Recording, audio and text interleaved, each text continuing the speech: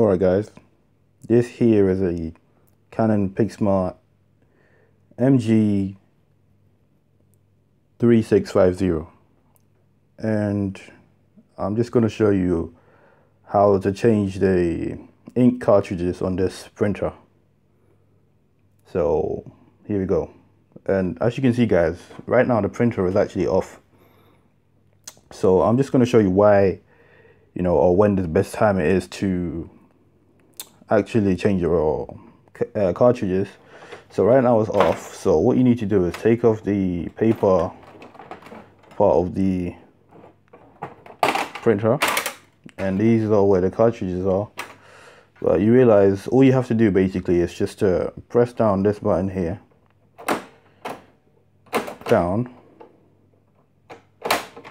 like that, and try to take it out. But because the printer is off, when I try to take it out, it's not going to work. So I have to basically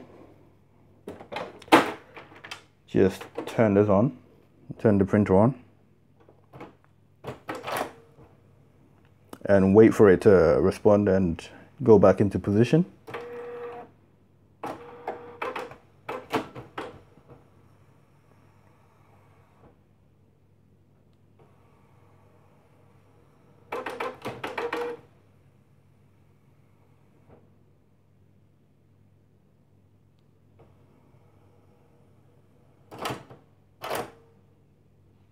And press it down, and there you go, there it is.